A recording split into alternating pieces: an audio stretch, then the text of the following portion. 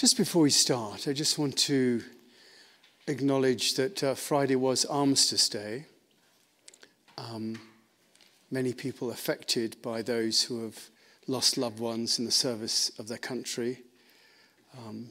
We just, from that position of light, hold those people. And there are something like 20 people, a list here, known to us here in this chapel who are going to fight in Ukraine. And we just hold them as well at this particular time, and all those involved in that conflict on both sides. Pray for both President Putin and President Zelensky and all those involved. And just remember the tragedy of war and all of us who are affected by the loss. Amen.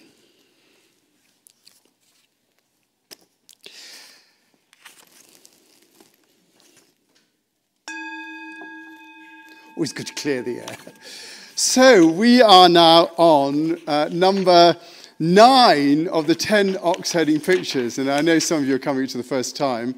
So this is, I just always want to give you a previously on 10 Oxherding Pictures. And the 10 Oxherding Pictures really are, they're a sort of Zen tool that were designed 1,000 years ago in order to state the stages of awakening in the spiritual life. There's sort of, they were written 1,000 years ago. They're really to show how the nature of our spirituality, how it develops when people go on that spiritual path. And whatever spiritual path they go on, this is not, we're not really interested in Zen here. We're interested in the actual spiritual part itself, whether it comes from a Christian perspective or a Buddhist perspective, whatever perspective. Because the truth of the matter is it doesn't come from a Christian perspective or a Zen perspective. It comes from a you perspective. There is the Andy path, there is the Ward path, there is the Curtis path, and each of us have our own paths that we're going along, and we just get help from wherever we can. So, 10 Oxherding Pictures. You might want to follow me through as I go through the episodes. So episode one of this, I've watched too much TV. Episode 1, Searching for the Ox. Now that stage is where we're in our lives and we're crashing along and we're doing our business, we're trying to get our career started, we're doing whatever we can. But there's a nagging feeling in there that that's not all there is. It's not all about getting that relationship or getting that job or getting the money or whatever it is. You get that nagging feeling and you don't know quite what it is and you think, is there a meaning in life? The ox in this represents the divine nature, or God, or the meaning of life. And so you start on that search, which is like, maybe it's worth going to, looking at a couple of Deepak things on the internet, or maybe I'll listen to Oprah, or whatever it is. You go on that journey. And then you think, well, maybe I'll do a little meditation or something. And that moves us on to the second stage, which is seeing the traces. And you do your little meditation or anything, and you start thinking, hey, this makes sense. I heard Oprah talk about Deepak and all these people. And so you think, yeah, well, that does make sense. I just said there might be some, and you start to gradually see that the possibility that there might be a bit of more meaning in life. And you see the traces. And then suddenly you just have an experience. Maybe out on the mountain. Number 3, seeing the ox. You might be up on the mountain, you might be at home, resting or whatever it is, and suddenly you catch a glimpse of that nature of spirituality. You get a glimpse of that experience of that oneness in the world, that, you have your own little, transfiguration experience. Whatever it is, you get a glimpse of it and you think, wow, this is worth pursuing. And so you begin to pursue. You see the ox, you begin to pursue, and then catching the ox. Once you've started on that spiritual journey, it's always a bit of a struggle. Because you've got all the people saying, why do you want to go to the chapel? I mean, honestly, you should be watching the Broncos at 11 o'clock today, not going to the chapel. And you get all this, I know you will be, all of you off. But the fact of the matter is you get pulled hither and yon. Because you're saying, I want to go on this path. But all your friends are saying, or all the things, why bother? have another drink, relax. There's no need. And you get that sort of pulling between the way that your life was and the way that the possibility of happening. And you're grabbing onto it like that. And then finally, once you do your meditation, you do your stuff, and you suddenly start to feel you're in the zone. And things start to happen, and you just feel that meaning is catching up on you. You feel that you're in the right place at the right time. Things start to conspire, and you start to feel, you and the ox, you're herding the ox. And then coming back on the ox's home, suddenly you feel, this is great. I'm really enjoying this. I'm enjoying my life. I've stopped drinking. I don't smoke as much dope. I've done all these things, and I'm going down this path. And you just feel a sense of, in Galatians, I love that passage which says, there is no, in the Spirit, you are not under law. There's a freedom in that whole experience and expression that you've got, and you're free in your own nature. Then you've got number 7, the ox forgotten, leaving the man alone. And that's the whole experience where, you realize that, you've met with that divine nature, that actually you've done all the struggling. You don't need to go through all the sort of bits and bobs of the whole spiritual practice. The ox is a metaphor. You're relaxed, you're in your zone, you're at home, you don't feel the need to go out and chase after getting enlightened or anything like that. You're in your trousers, as we say in England. Do you have that expression here? In England, we say, you're in your trousers. That's a good expression. You get a sense of being in your trousers. And this guy is definitely in his trousers there. And so that's really, in a sense, the end point of the description, getting in your trousers, is the end point of it. And the next 3 are really a description of the experience of what it's like to be in your trousers, what it's like to have that experience and to be at one with your divine nature. And the first one is that, how does it actually feel? What's the feeling? And there's that the ox and the man are gone out of sight. And I said last week that circle that's there is the circle of our field of vision. It is the idea that actually we carry that. Those dogs when they scratch themselves out of that cone. You're almost carrying this field of vision around with you. And the whole idea is that you don't associate with your mind and yourself and your body. You don't associate with everything that's out there. There is that awareness that you are the container and the contained. That's the experience of it. It's the awareness of being the container and the contained. And this week, what we're looking at is returning to the origin, back to the source. So you're all up to date. You haven't found out who done it yet, but you know what's going on, and this is where we are right now. So, returning to the origin, back to the source. And each one, as you see, has got a little poem. So I'm going to read the little poem first. It does help. From the very beginning, pure and immaculate, the man has never been affected by defilement. He watches the growth of things while himself abiding in immovable serenity of non-assertion. He does not identify himself with Maya-like, that means illusion or dream-like. He does not identify himself with dream-like transformations that are going on around him. Nor has he any use of himself, which is artificiality. The waters are blue, the mountains are green. Sitting alone, he observes things undergoing changes. Sitting alone, he observes things undergoing changes. To return to the origin, to be back at the source, already a full step this. Far better it is to stay at home, blind and deaf, and without much ado. Sitting in the hut, he takes no cognizance of things outside. Behold, the streams flowing. Whither, nobody knows. And the flowers vividly red. For whom are they?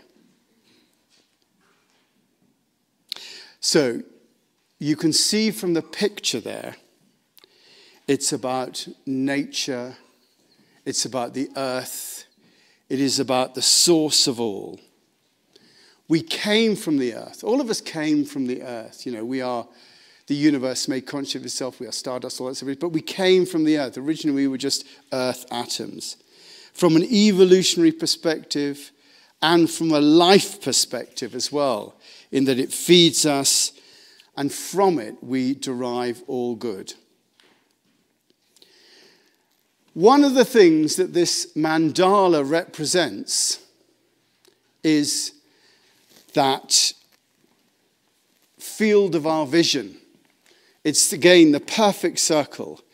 And you can see on there, it's almost like the circle that is on here with the trees and nature. And the mandala does represent the return to the origin. It is that representation of it. It is the movement, it's the creative nature of things, of the orb. And the imagery of the mandala represents the imagery of the world. And we're going to do a little exercise now with the mandala, if it's okay with you. We're going to do a gazing exercise. Now, who's done a gazing exercise before? Good. I tell you what a gazing exercise is. A gazing exercise is where you gaze at the mandala, and when you look around, when I look at Nicole, I press myself back into focus. I look at who she is, then I look at Catherine, I go into focus. When you're gazing, you let it go out of focus. And you can't not blink, but you try and blink as little as possible. But when you blink, all right, I'm going to set it all up. When you blink, you don't blink it back into focus. You let it swim. You let it go its way, the way that it wants to go. And, have a go now, just for a few seconds. Have a go and let it swim in your mind.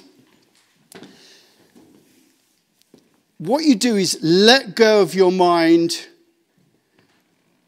trying to make out the cloth and let that cloth make itself in your mind. Don't press it into focus, but just gaze at it. Try not to blink, but, don't make a thing of that either. And just, see how the cloth moves for you. What sort of shapes it takes up. How solid it becomes, like an orb. Okay, so that was a practice. So that was just a practice. So I'm going to move this now. We're going to get serious. And I'm going to move this as well. And we're going to do this for 5 minutes. And what I want you to do is just do all those things, just let it go. And what I'm going to undo, I'm going to bang the gong. By the way, any questions? Did you get a sense of it? Did you get a sense of what I ask you to do? So let it go and just see what happens. I'm going to bang the gong. And we're going to do 5 minutes like this.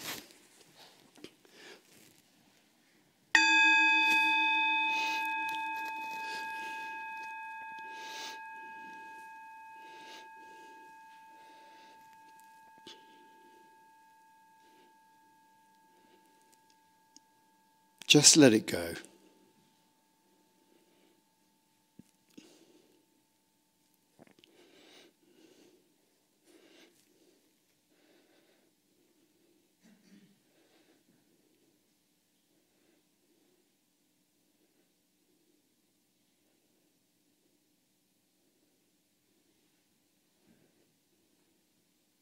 Let it swim in front of you. Let it do what it wants.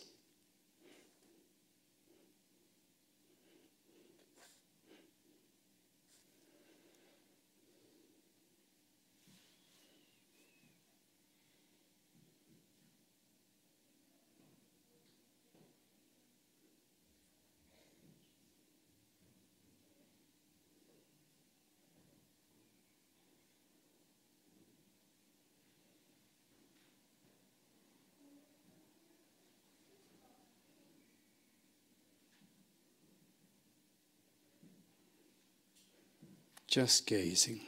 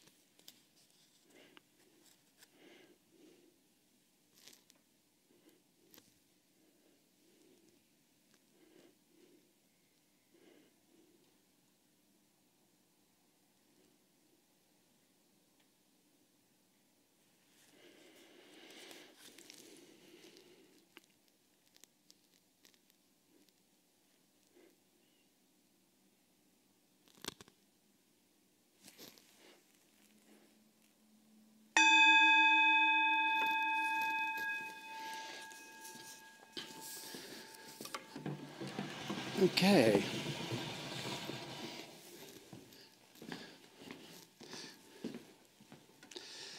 So I'm just going to ask, what did you notice? Did anybody notice? What did you notice when you were doing that? Just put your hand up, just whatever you noticed. Yes, Siam. It changed. How did it change, Siam?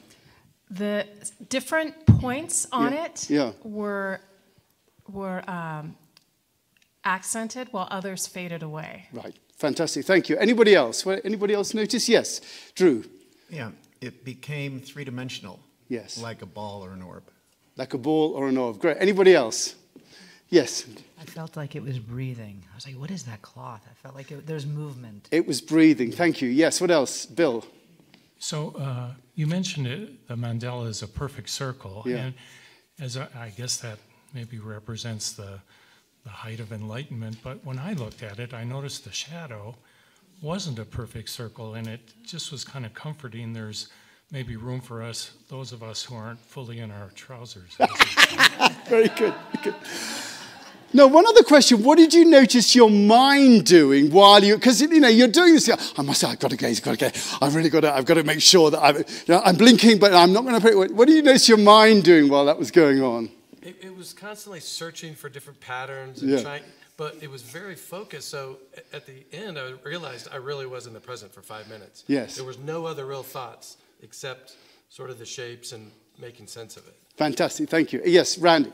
I couldn't really focus on it too well till I started paying attention to the shadow. Yeah. Then it became three-dimensional, and it seemed like the thing was moving forward, and it looked like more of a face coming. It looked like a face coming. Yeah. Good. Thank you. Anybody else? What your mind did with it? Anybody else? Yes, Donna. Looking at the two, I almost saw them as the wave figures, the green and a red. And the green spiraled down and the red spiraled up. The green spiral, very interesting. Yeah. The green and the red spiraled, felt like it was going down, and the other one felt like it was coming up. Fantastic. Thank you. Thank you, everybody. That's absolutely excellent. And thank you so much for doing that. I really appreciate it.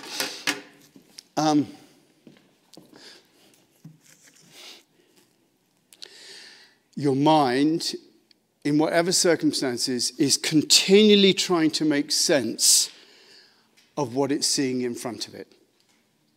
Not just that, but all around, the mind is continually trying to make sense of what it sees in front of it. That is what happens in life.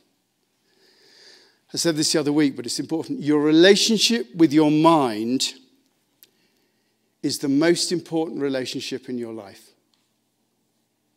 Your relationship with your mind is your most important relationship with your mind. It dictates each of the states that are contained in the 10 Oxherding Pictures. Each of these states is dictated by your relationship with your mind. There's a lovely passage from the Hua Hu Ching, which is also written by Lao Tzu, who wrote the Tao Te Ching. And Lao Tzu says in this book, he says, "Thus, the more one knows and understands, the more dimness and confusion are created." The more one knows and understands, the more dimness and confusion are created. One is continually bewildered by what one knows and sees. One is bewildered by what one knows and sees. If by chance one manages to avoid falling into the pitfall of the content of what one knows and sees, if you can avoid falling into the pitfall of the content, one invariably becomes trapped in the mechanics of how one knows and sees. If it's not the content, it's like, what am I doing? You get trapped in the mechanics. If one is not confused by the appearance of what one sees, then one can be fooled by what enables one to see. The mind clings to the images it creates. Notice that when you're doing that. Whatever the image is, the mind clings to the images it creates. All of this conditioning builds up layer upon layer of conceptual filters through which one looks at the world. Thus, not only is one's perception of the world distorted by the interposition of these false images, but one's very being becomes distorted. The very fact we're looking through these filters at the world, not only does it distort, as you saw it just distorting there, not only does it distort that, but we become distorted by what we see. The mind is continually judging. As Diane said last week, she said, I cannot stop making judgments. And this stage is describing the death of those judgments. It's often said that the enlightened master just eats when he's hungry and takes a nap when he's sleepy. She eats when she's hungry, and she takes a nap when she's sleepy. But we ask, should I eat now? What should I eat? Am I on a diet? Shouldn't I wait for lunch? And as for the nap, is it right to sleep in the middle of the day? Won't that ruin my sleep? Yummy, yummy, yummy, yummy. We're continually thinking about judging. What's good? What's bad? This stage recognizes that the state it's the state of just seeing with no judgment.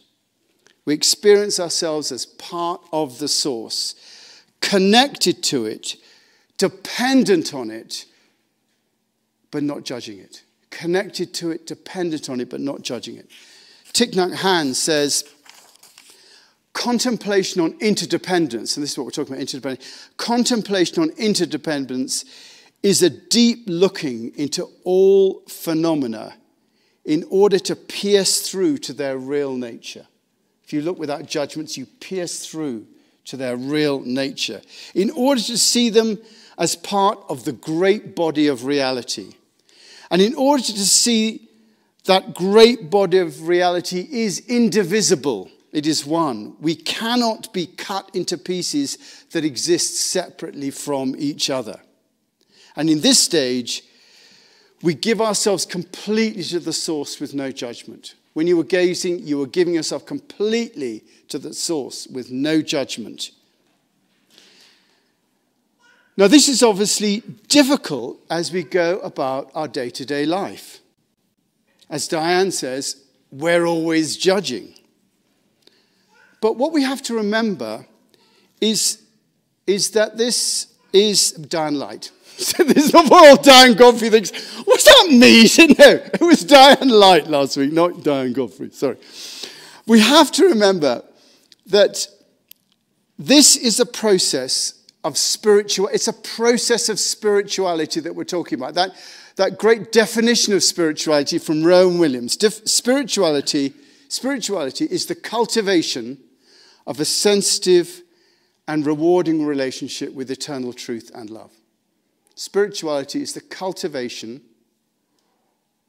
active thing, of a sensitive, it's not abusive, and rewarding, it enriches us, relationship, that key word, with eternal truth and love. And that's a sermon in itself. And the question we have to ask ourselves is, how much do we want that? How much do we want that spirituality? Do we want it once a week when we turn up here or when we watch online? Do we want it once a day if we have a meditation practice? Do we want to have it once a day? Or do we want it more than that? And if we want it more than that, then that cultivation of a sensitive and rewarding relationship, it has to happen more than once a day. It has to be an ongoing thing. And that means bringing this whole approach to life into our day-to-day living.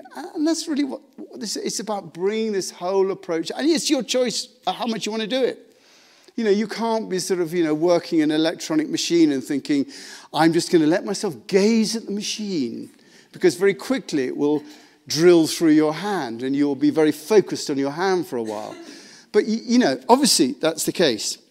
But it does mean bringing the approach. Thich Nhat Hanh says, if we only study emptiness as a philosophy, it'll not be the door of liberation. That's what we're doing here, really, studying emptiness as a philosophy. It is not the door of liberation. It has to become a way of life. And so we bring our meditation into our day-to-day life. When we find ourselves judging, this is how you do it. When you find yourself judging, we go back to our breath. Taking that hand's very big there. Back to your breath, and suddenly you're out of your mind, you're back in your body, and you become aware of that outer circle that we aspire to live from.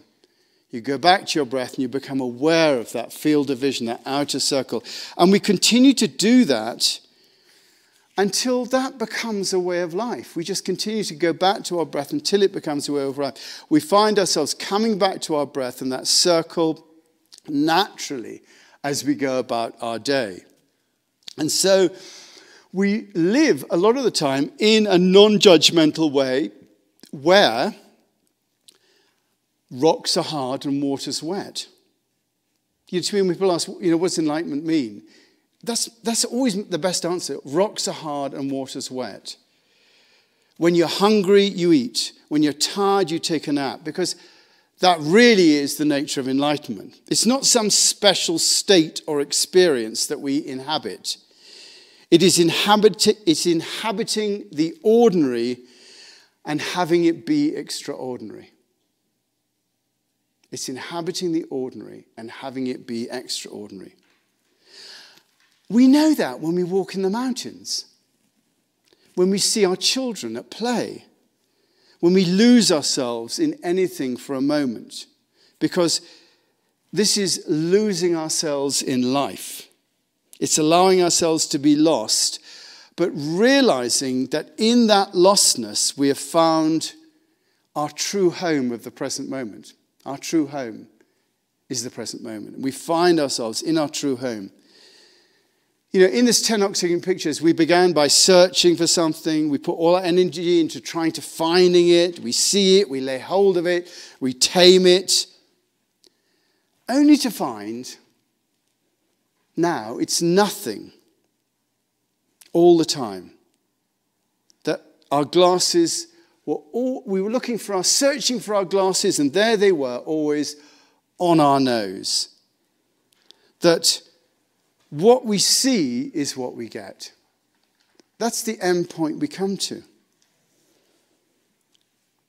If you go back to the poem that's on the little brochure you've got there.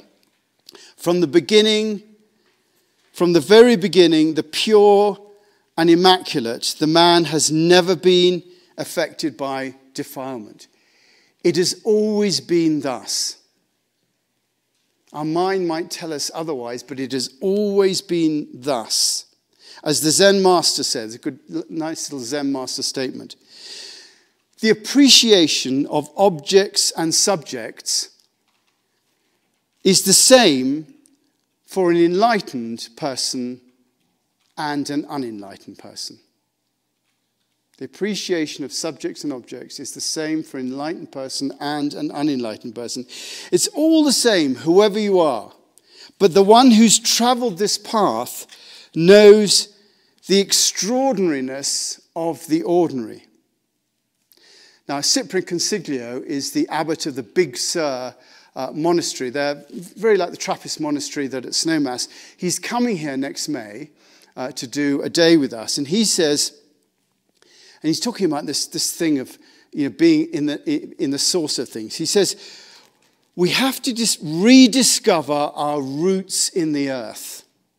And along with that, a recovery of the feminine in our bodies, in getting into our breath.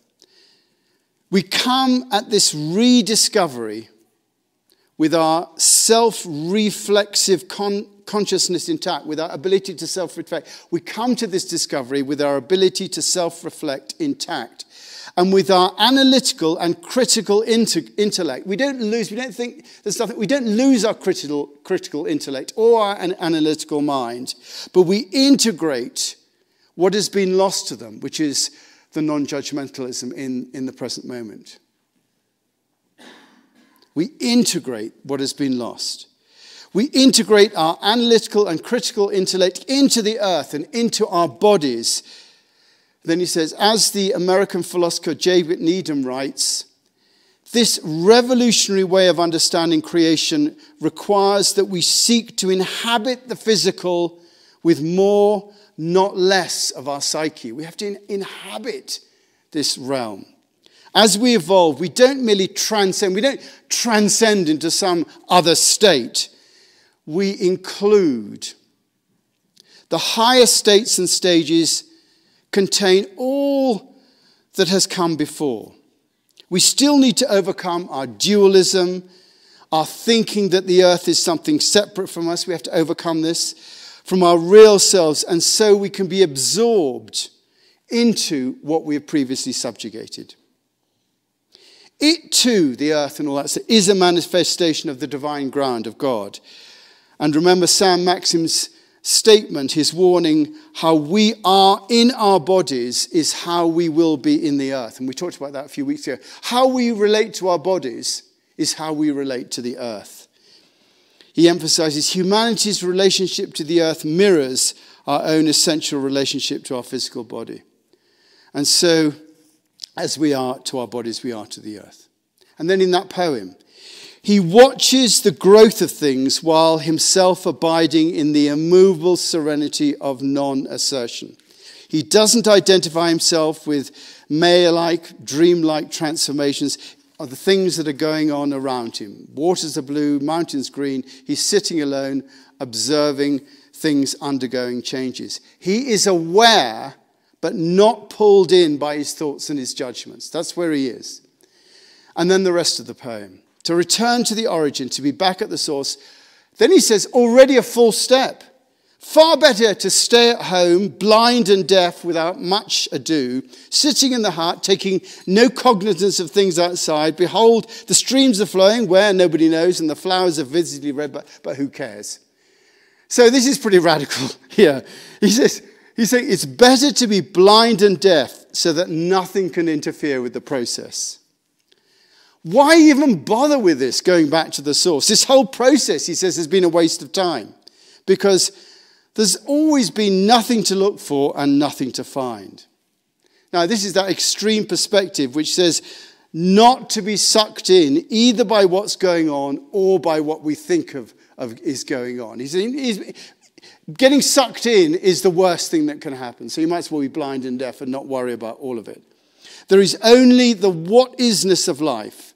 And that's what true enlightenment is. Not some great experience or some advanced way of seeing things, but a radical acceptance of what life brings out there, what life brings out there, what life brings in our bodies, and what life brings in our mind. It's a radical acceptance with no judgment. And that acceptance is what we're cultivating in this sensitive and rewarding relationship with eternal truth and love. And we're not throwing the body out with the baby out with the bathwater with this. What we're really saying is that if you want to really look at the extreme thing of not being involved, it would be that you just shut yourself away. But what he's saying is that don't be concerned with the judgment. Zen Master Moomin says, after Satori is the same as before Satori. After enlightenment is the same as before enlightenment. After enlightenment, you're the same as you were before enlightenment. Just as you are is fine. You are saved just as you are. This very place, is the lotus land of purity. This very body is the body of the Buddha.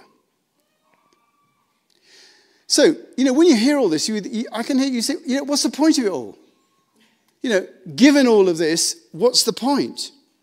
Well, the point is that you have struggled to get to the no struggle. You have struggled to get to the no struggle, and only after the struggle can you realize that there is no struggle. Only when you struggle with this can you realize that there is nothing to struggle with. And if you're still struggling, then you've not yet got to the point of no struggle. If you're still struggling, then you've not yet got to the point of no struggle. The very fact that we struggle tells us that we've got further to go. Because it's only in the no struggle that we realize that where we've got to is where we were all the time. It's only in the no struggle that we realize where we've got to is where we were all the time. This is the peace that passes all understanding. This is what Jesus talks about. This is the peace that passes all understanding. And listen, in my humble opinion, the end point of this journey is peace. We did, and Thursday Satsang last week, we did it on happiness. And actually, I don't think happiness is the end point of this. I think it is fundamental peace. It is peace in all circumstances, good or bad, whatever the emotion, whatever the pain or the pleasure. It is the peace underneath all that. So the question really that I have for you is, are you ready to give up the struggle? That's the question. Are you ready for peace? You know, most of us, in theory we are, but actually not in reality. We see the philosophy, but as I said, Thich Nhat Hanh says, if we only study the philosophy, it's not the door to liberation, it has to be lived. And that poses an existential question. Could you give up wanting to change? I think that's the existential question at the bottom of this. After all the work that you've done, and all the work, everything that you can do, after everything that you know you ought to have done, as you've traveled through these 9 stages and seen that before Satori is the same as after Satori, now could you give up wanting to change? To have your judgments, but not judge them. To have your judgments, but not judge the fact you've got your judgments. To have your thoughts, but not be judged or swayed by your thoughts. To feel sad, to feel joy. And for one to be sad and for one to be joyful. And neither good nor bad. Could you see the world going to hell in a handcart and be okay with that? Be at peace with that. And just do what you do, knowing that's all you can do. You know, that's what you do. You do what you do, knowing that's all you can do. That is the peace that passes all understanding. And if you find it difficult giving up wanting to change, if you find it giving up, give yourself a little distance. It's a lovely little mantra that you can use. If you find it difficult, when you say, could you give up wanting to change, truthful answer is no. I'm going to carry on with my struggle because that's all I can do. Then you ask yourself, in theory, could I give up wanting to change? Now, you can answer yes to that. We can all. In theory, could I give up wanting to change? And if the answer is yes to that, then you say, now, would I give up wanting to change? That is the key thing. It's the giving up. It's a great mantra when you want to change the way things are. Could you give up? And for me, that mantra is the gateway to peace. It is the acceptance, the radical acceptance of the okayness of whatever is going on.